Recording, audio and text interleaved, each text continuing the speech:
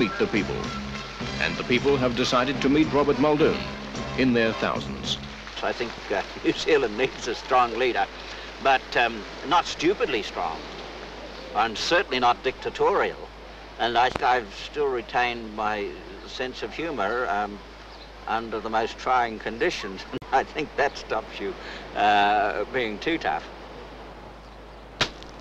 There are, of course, people who think that Rob Muldoon may be too tough. Thank you very much. The question of leadership. Whether or not this country has got, as Prime Minister, a man who's a leader.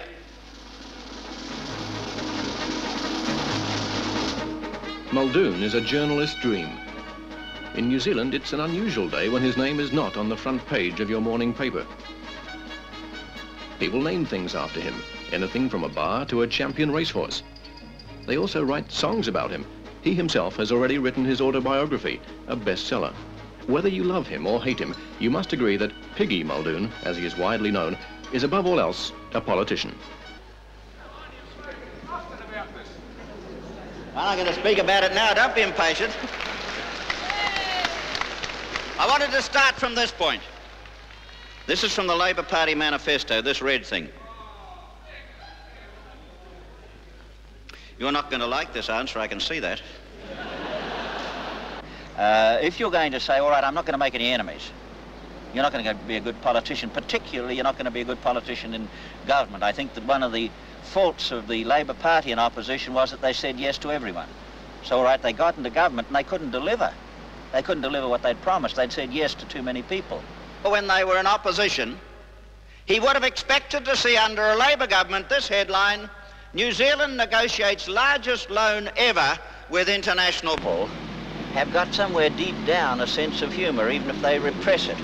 So if you're going to communicate to people and get your ideas over, you've got to have a sense of humour, you've got to have a sense of the ridiculous, you've got to have a sense of what just sounds incredible.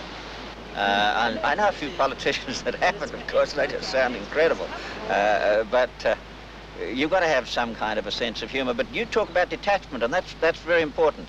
New Zealand is the most intimate democracy in the world. Most everybody likes a Rob, 'cause he's quite a man. And if anybody should need some help, oh, Rob will sure lend a hand. But there's one more thing I'd like to say before my story's through. Robbie Muldoon from Tamaki, we're all proud of you. I mean, as political propaganda, we've got these days. What they said they were going to do. I don't think that he made an impression as anything other than an entertainer. There's a man named Tizard. He was Minister of Health. He's now Minister of Finance. He was member for Tamaki once, but I won't go into that. In fact, in some parts of the country, they're introducing me as the first politician to be named after a horse.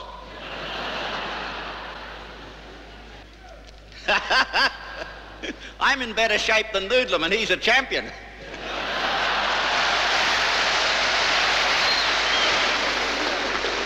The superannuation scheme, if I may say so. This thing's going to commence on the 1st of April next, and that's a very appropriate day for it to commence.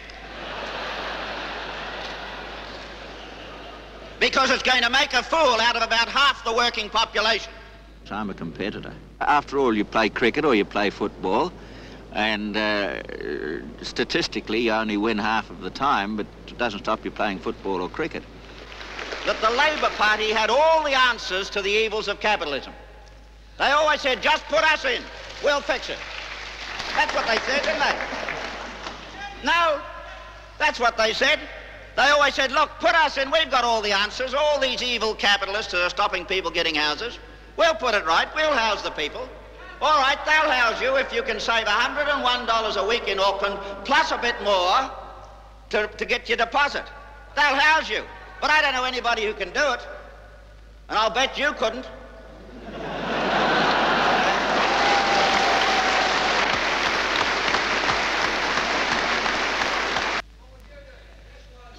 There's a man up here says, what would we do?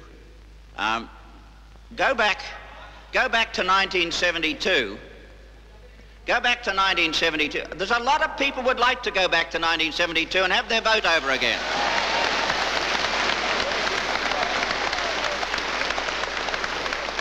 Look, I know thousands of people. I guess there are a few here in this hall tonight.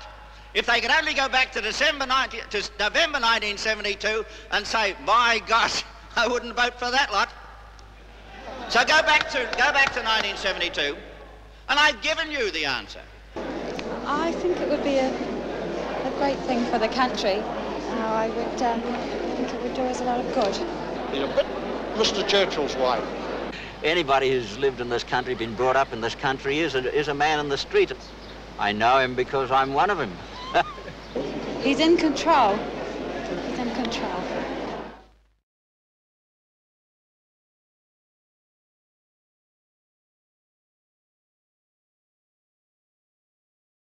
Would you not agree that it was a matter for concern if you had shown a picture of an Echo 1 submarine and ascribed to it the powers of an Echo 2 submarine? Oh, it might have been a matter of concern to a nitpicker. Now, how about giving me your fourth question, where you asked me... Prime Minister, I am not going to give questions to your dictation.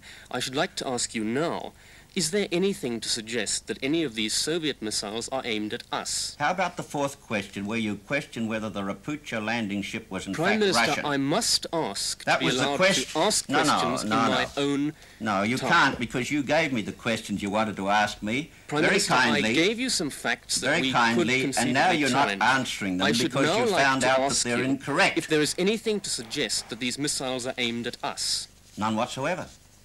The producer of this program told me today that he would give me the questions that would be asked so that I could confer with defence intelligence sources and give correct answers for the benefit of the people of this country. Prime Minister, I will regret not, that we I will have not run out have of some time. smart aleck interviewer changing the rules of the game halfway through, Mr. Walker. Prime Now, Minister, I regret that we have run out of time. Nonetheless, thank you for your interview.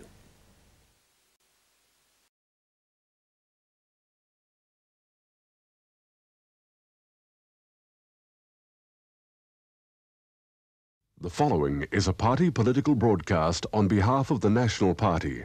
Tonight, superannuation. On April Fool's Day, the Labour government started a compulsory superannuation scheme and called it a bold piece of social legislation. It wasn't even a very funny joke. What they didn't tell you was that nobody would get its full benefit until the year 2028. If you're one of New Zealand's 500,000 housewives, you don't get anything, ever. The same goes for the 500,000 people over 55 and the 400,000 on Social Security. But the superannuation scheme isn't just one of Labour's bad ideas. It's also a dangerous one.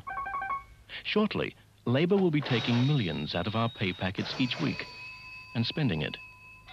In just 7 years, they'll have enough money to buy every share in every public company in New Zealand. Soon, they could buy all the farms. Indeed, one day, the government could wind up owning literally everything. And you know what that's called, don't you?